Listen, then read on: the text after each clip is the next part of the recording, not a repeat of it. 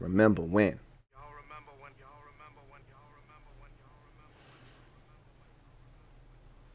Ah, yes. Y'all remember when? Whew, I do. What about you? Y'all remember when? Let's get into it today, man. I got some shit for y'all today. So, let me ask y'all something. Y'all remember when you had an odd number of people trying to play street football? What did you have to do? And I'm gonna find out how old some of y'all are, because a lot of y'all don't go outside no more. So y'all ain't never been outside. So if you ain't been outside, this doesn't apply to you. You have no idea what I'm talking about. But if you are of a certain age and you actually did go outside, you had an odd number of people trying to play football. Y'all outside in somebody's yard, or you in the street, y'all trying to play a game of football. It's an odd number of y'all. What do you have to do? I'm going to let that one sink in for a little bit. Remember when you had to be the all-time QB? Remember when you had to be all-time QB?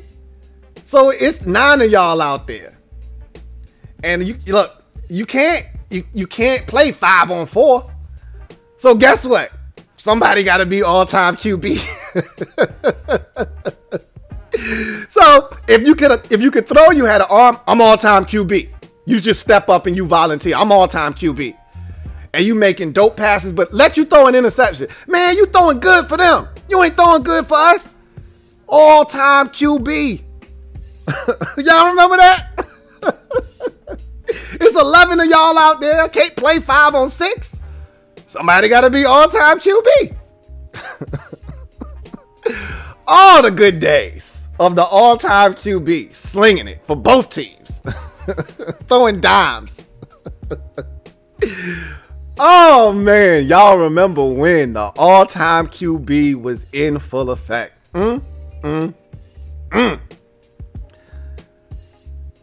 remember when the NFL had left-handed quarterbacks?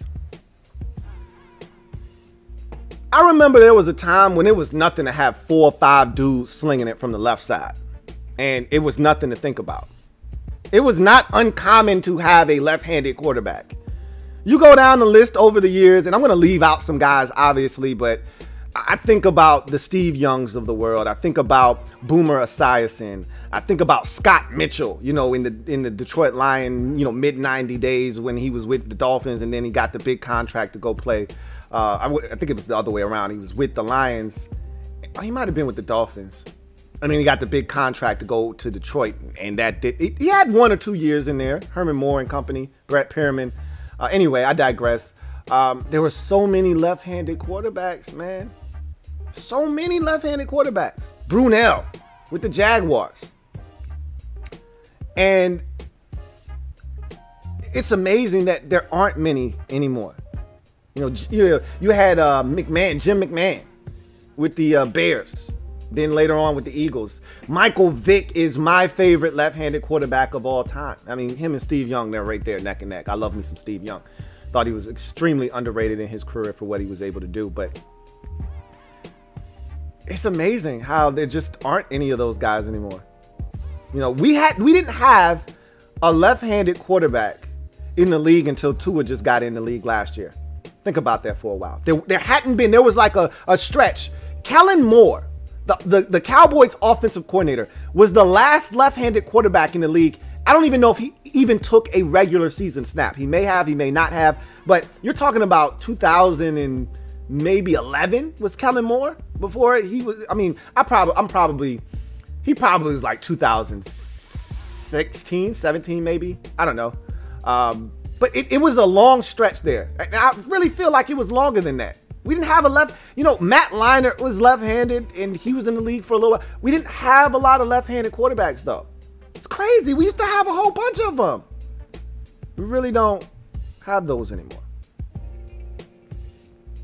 It's crazy. But Tua is ushering back in the left-handed quarterback. Hopefully he plays well. And maybe we'll see more left-handed tossers coming from the collegiate ranks into the NFL. Maybe, maybe not. We'll see. I got a super chat here from Gunny Man. That's a good one, Gunny Man. That's a good one. Thank you for the super chat. Gunny Man says, remember Mississippi Rush? 5 seconds, then blitz. It was either 5 Mississippi or 10 Mississippi.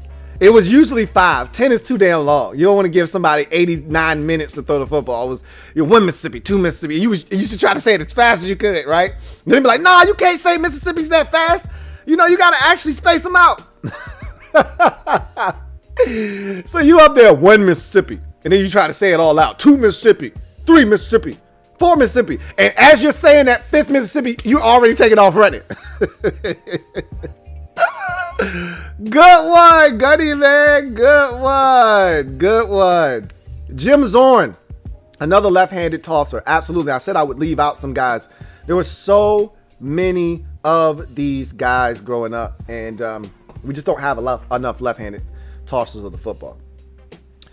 Y'all remember when Nicolas Cage was a B-list actor? Like, whatever happened to Nicolas Cage's career, man? Like, this dude went from, you know, starring in some big time movies to just taking any movie he can and getting any kind of work. Like, he's become a joke now, has Nicolas Cage, right? I like, me and my fiance were watching Netflix, and if we scroll past the Nicolas Cage movie, she's like, just keep going. Don't stop.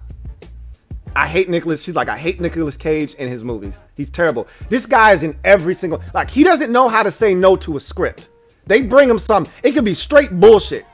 You know, it could be, hey, Nick, we got a great script for you, man. This movie is called The Banana Blast Cage.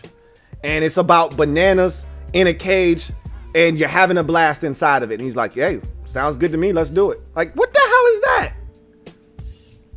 I don't know, man. You know what's crazy? There was a stretch there where, you know, Con Air and Leaving Las Vegas and Face Off with John Travolta. My favorite Nick Cage movie was Gone in 60 Seconds. I love that movie. Some people didn't. I love that movie. And it's like, after Gone in 60 Seconds, his shit just went downhill, man. He started taking on all kinds of movies, and next thing you know, this guy is like a D-list actor, you know? I don't know what the hell happened to Nick Cage, but anyway, I digress. Remember when he was actually a respected actor? Remember when T.O., and I could talk about T.O. on Remember When so many different times. You know, there's the time he was doing crunches in his driveway. There was the time he ran over to the cheerleaders and grabbed the pom-poms and started getting it in. There was the time he grabbed the Sharpie out of his sock and signed the football.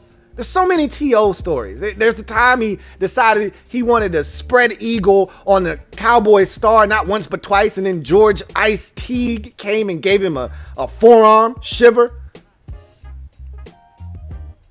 But I don't want to talk about none of those today. Maybe another day. Y'all remember when T.O. stepped up to the podium after a Cowboys loss to the Giants in the 2008 playoffs, that 2007 season in which the Giants ultimately went on to beat the undefeated New England Patriots? You remember when he stepped up to the podium and recited the famous quote, "If you do that, that's really unfair. That's really unfair. That's my teammate. That's my quarterback."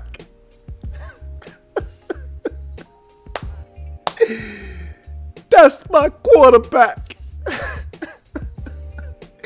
First of all, where the hell did that come from? Like, he must have been really hurt because he had the black shades on. He already knew he was about to go up there and get emotional. I'm emotional and I can't let go. He also knew he was going to get emotional because he already had the dark shades. You couldn't even see his eyes. So he already knew he was about to get emotional up there. And they asked the Tony Romo question, and it sent him over the edge. That's really unfair. That's unfair. That's my teammate. That's my quarterback. Oh, man.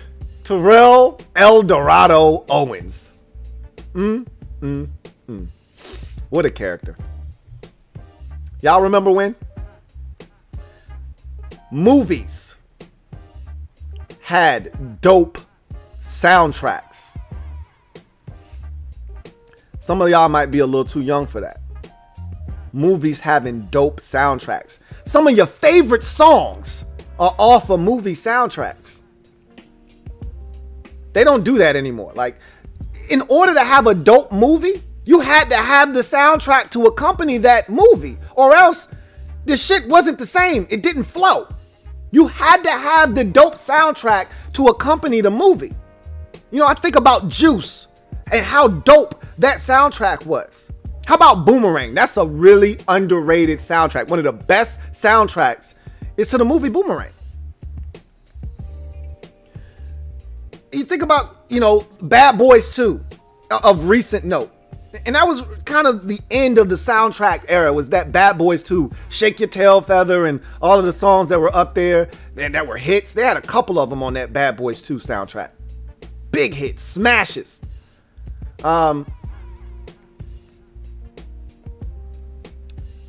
My favorite soundtrack of all time, however, and I don't know if this is up for debate, at least not for me, Above the Rim.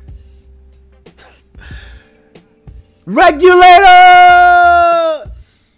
Mound up.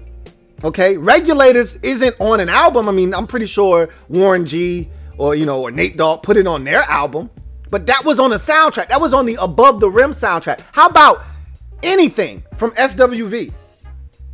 That, a lot of you don't even know, that wasn't the original Anything.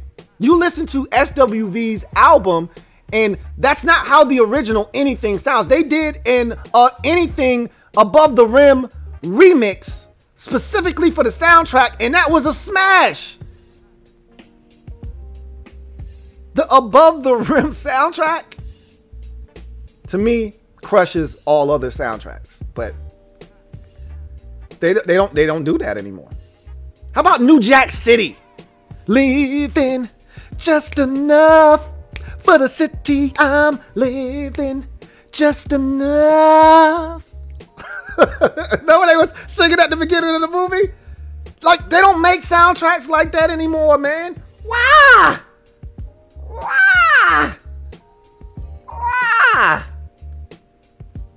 I don't know, man. Stop asking. I don't know why. Stop asking. I just know I remember when. Do you?